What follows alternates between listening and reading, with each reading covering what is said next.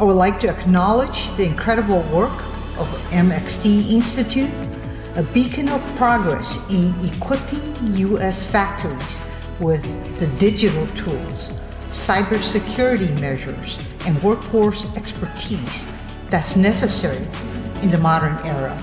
MxD has focused really on implementing digital technology. We're here to try to strengthen U.S. economic prosperity and national security through digital.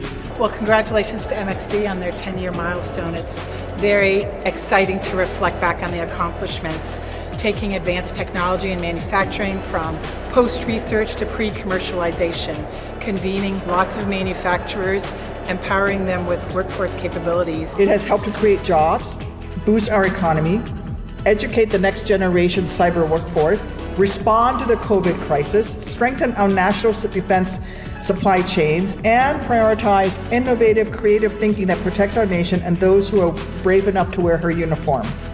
The importance of MxD is to always push us to find another way, a better way, push us toward innovation and cooperation and collaboration.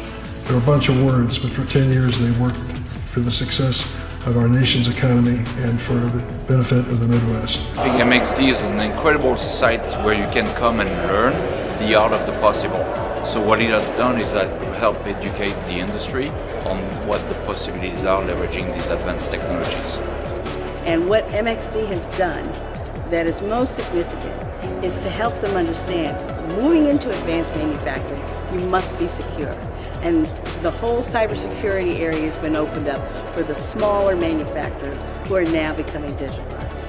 It's really all about collaboration. I think that in terms of our public-private partnership, I would encourage others to really look for the opportunity to collaborate. But don't try to go it alone.